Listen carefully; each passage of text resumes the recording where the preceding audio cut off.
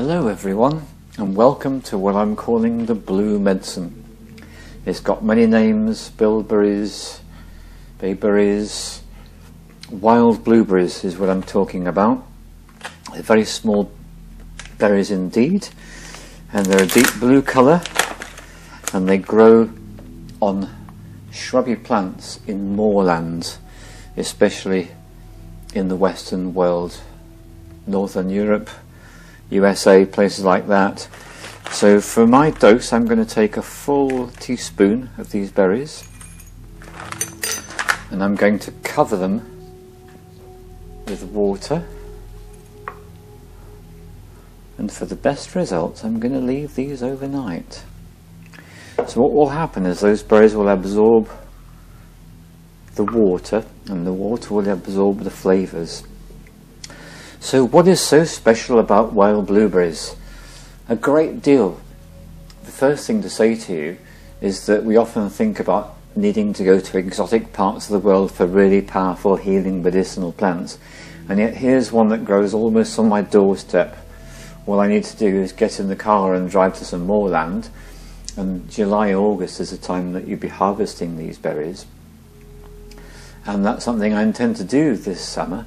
However, in the meantime, what I've done is I've bought them. Now, you can get these from Amazon.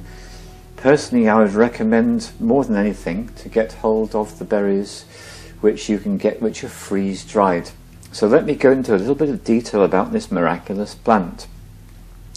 It grows in the parts of the world which are less hospitable, like moorland, for example, highlands, and it has got such an extraordinary ability to survive.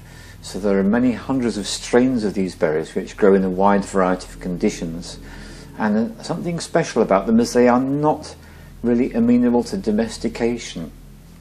In order to get the best results, they need to grow in this way. So these are completely different from the berries that you might find in the supermarkets called blueberries, which have been cultivated. They have a fraction of the healing power that these little berries have. And the way I want to explain it to you is as follows. If you've ever been levelled by life, if you've had the stuffing knocked out of you, if you've been on your beam ends, if you've been up shit creek all the way, and you've been through really severe life experiences, then this is the medicine I recommend to you. And because that's the case, it does work very effectively to treat a lot of conditions, including the major life-threatening conditions like heart disease and cancer. Now, this plant medicine works in the same way as all other plant medicines. When you put this into your body, and I'm going to strongly suggest to you to start with that you have them the way I do, which is literally scooping them out with a teaspoon, chewing them thoroughly, and getting those flavours into your body and tasting them to their fullness. So this is what we call dieting a plant. When you diet a plant, you pay conscious close attention to that plant, you give gratitude when you consume, you put love in as you prepare them, and you know that this medicine has the power to heal you on the deepest of levels. So the way these plant medicines work is when they go into the person's body, they triage, they find out what is the thing that most needs helping with, and they devote their healing powers to helping that particular aspect of the person, the greatest presenting issue. And one of the things that gives us a clue as to their power is that occasionally the lands where they are grown catch fire in the summertime, and what happens is that all of the plants except for the blueberries will get burnt to the point that the only thing that's going to survive is the seeds. So the seeds of the other plants survive the fire, and that's how you get regrowth on areas that have been devastated by moorland fires. However, when it comes to the blueberry plant itself, although it might look just as charred and as burnt up as all the rest, it doesn't actually die. It has the power of the phoenix inside itself, which is to be burnt up and to come back to life. So this gives you an idea of the extraordinary power of the plants. And then the other thing that was found out, which to me is fascinating, is generally speaking, any plant material that you freeze, when you come to use this in the future, its potency is diminished from the moment that you picked it and harvested it, just before you put it in the freezer. Not so with these berries, because just as much as they can survive and thrive from the experience of being burnt up in fire, when these berries are frozen, this also increases their potency even more. So freeze-dried wild blueberries would be the ideal way to go. And if you can't do that, then you could just get your packet of dried blueberries and put them in the freezer. That would also help.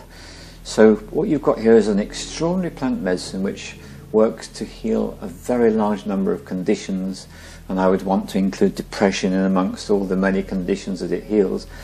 And the way these plants do so is by combining the strength of what I call fire and ice, because these two things which could so easily destroy or diminish causes the wild blueberry to come back stronger than ever. And it's very important to check your label. So it says here wild harvested, that's what I want to know, so I know they are wild blueberries. I'm trusting the label and the certification on the packet, as one always does. Either you trust it or you don't. You trust it, you get it. So I invite you to explore these. Now I tend to find that the taste is so strong that it's almost difficult for me to finish that small amount, and I find after having one dose I don't even want any for the next day or two. This gives me a clue as to how powerful it is. So it's the old story, when we're talking about pharmaceutical drugs, you increase the number of milligrams and you increase the strength of the effect. Not so when it comes to plant medicine. I personally find that small amounts of these wild blueberries has such a healing power, and they certainly helped me a lot this year in healing with the issues that I had with my back. So I thoroughly recommend to you exploring the wild blueberry, getting to know it, and to see how this can be a major force for healing in your life and the lives of the loved ones that you care to share this secret with. Thank you very much. So here I am the following day. It really does help to give these berries an overnight soak in cold water. You get the very best flavour. If you're in a rush, you can pour hot water on them and leave them for 20 minutes, but give them the time is what I recommend. So now I get my first taste.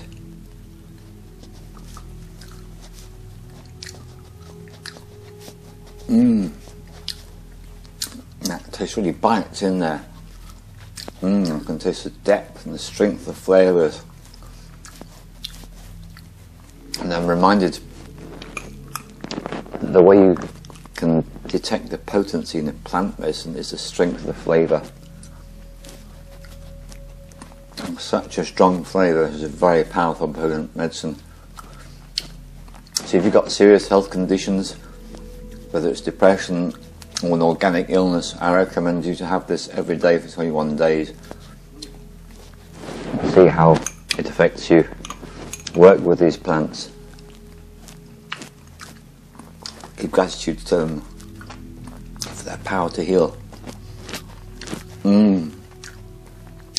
As always, that's an amazing experience. Thank you, wild blueberries.